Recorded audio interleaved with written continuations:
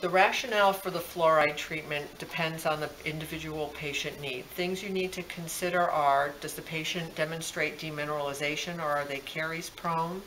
Do they have recession with cemental exposure, or are they complaining also of dentinal hypersensitivity? So based on the patient's individual need is what you would discuss with them about why you are providing fluoride treatment for them. Overall, it helps to strengthen the enamel and cemental surfaces of the teeth. You would have your patient seated in the most upright position. You would ensure that the headrest had been placed as far forward as it could be.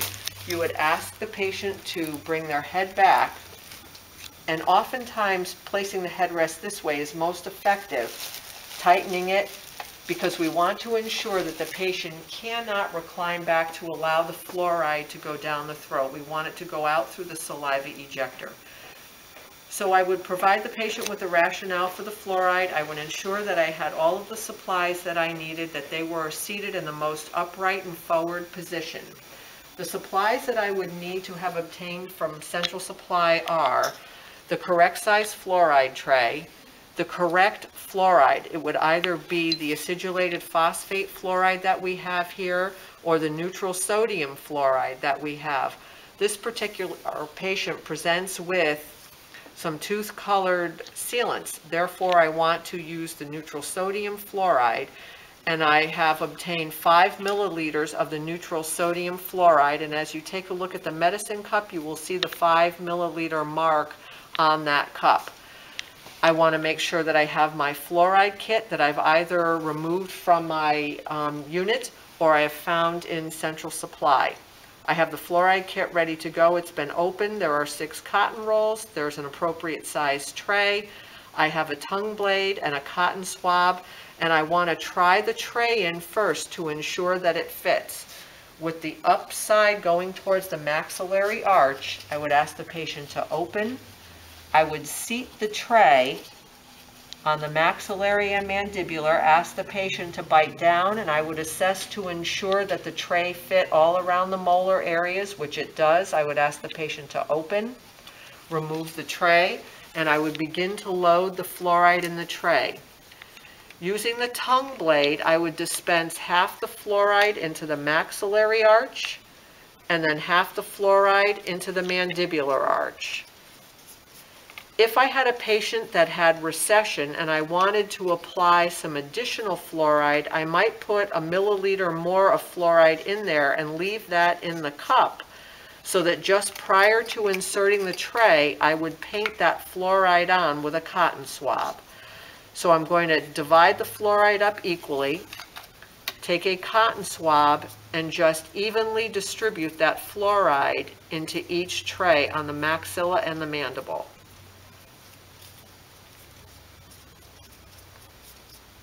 As I'm doing that, I want to begin to discuss with the patient some of the instructions that I would provide for this fluoride treatment.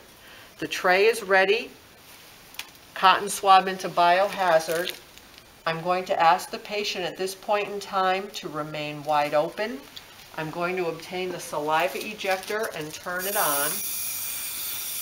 I'm going to give it to the patient and ask the patient to hold the saliva ejector intraorally and not close down around that saliva ejector at all to create a vacuum seal.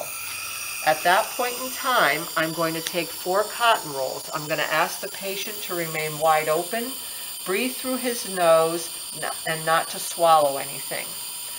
I'm going to test my air syringe. I'll take the 4 cotton rolls all at once, and I will isolate each vestibule. Place the cotton rolls down into the vestibules because I want to dry the oral cavity and the teeth. The fluoride uptake is more efficient in a drier environment. Assess your air again and let the patient know you're going to dry the teeth with air. Again, fluoride uptake is more efficient in a dry environment. Once I've completed drying thoroughly, I'll ask the patient to remain wide open, and I'm going to remove all 4 cotton rolls at one time. I will keep my thumb and my index finger in the mouth in a C shape to allow the patient to remain open. I will obtain the tray. I'll ask the patient to remove the saliva ejector for a moment, bending the tray in half with the maxillary arch pointed upward. I'll seat the tray, again making sure that it fits over everything with your fingers, and have the patient tap up and down to allow the fluoride to flow. Replace the saliva ejector immediately, asking them to stay wide open. Breathe through his nose, not to swallow. Place cotton rolls on either side of the saliva ejector and ask the patient to gently bite down. You would remain with the patient at this point for 4-minute time in order to have the most benefit from fluoride uptake.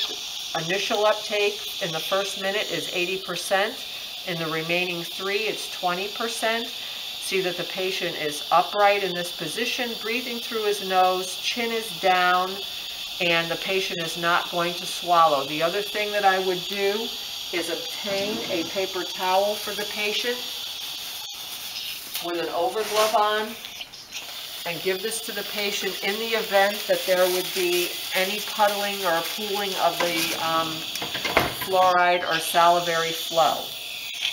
I would have also, prior to inserting the tray, had there been areas of recession, I would have painted on fluoride in those areas by just dabbing that onto the recessed areas just prior to putting the tray into the mouth, and then I would have put the tray in the exact same way that we just demonstrated here.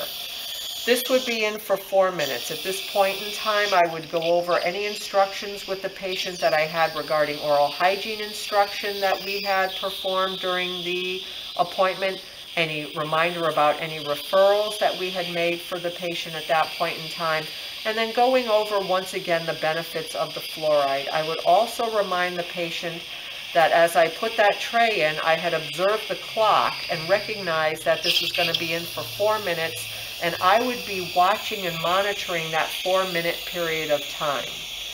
So as I'm approaching the end of that 4 minutes, I'm going to remind the patient that I'm going to take the tray and the rolls out and place them into biohazardous waste. I'm going to place the saliva ejector back onto the bracket arm, and I'm going to ask the patient to expectorate thoroughly into the cuspidor so as not to swallow any of that fluoride. So I'm going to let the patient know at this point in time that they're going to open wide. And you can just hang on to that saliva ejector if you want. I'm going to take the tray and the rolls, and I'm going to ask the patient to expectorate thoroughly in the cuspidor. At that time, I can also take that saliva ejector and turn it off. That's it. And you want to make sure that they expectorate everything, that they do not swallow any of that fluoride. And I'm reminding the patient at this point that the patient is unable to eat, drink, chew gum, smoke if they smoke, anything that would disrupt that fluoride bond at this point for 30 minutes. So I would observe the clock and let them know that exactly what that time was. So if I finished the fluoride treatment at 8 o'clock, it would be 8:30 that I would give them for a time. Then the student would take the mouth mirror and they would observe the tissues without hitting the teeth, looking at the palate, the soft tissues of the buccal and labial mucosa, the tongue, and lift the tongue to the roof of the mouth and observe the floor of the mouth to ensure that there are no irritations of a red or white nature. And then the student would at that point in time inform the faculty that they had completed the fluoride treatment, and they would ask the faculty to come over and go through that same procedure, assessing the soft tissues to ensure that everything was intact and there was no irritation at all. Once again, not hitting the tissues, the hard tissue of the teeth with the mirror at all to disrupt that bond. And finally, reminding the patient once again that they're not going to be able to eat, drink, smoke, chew gum, anything that could disrupt that bond for 30 minutes, and providing them with the actual time frame.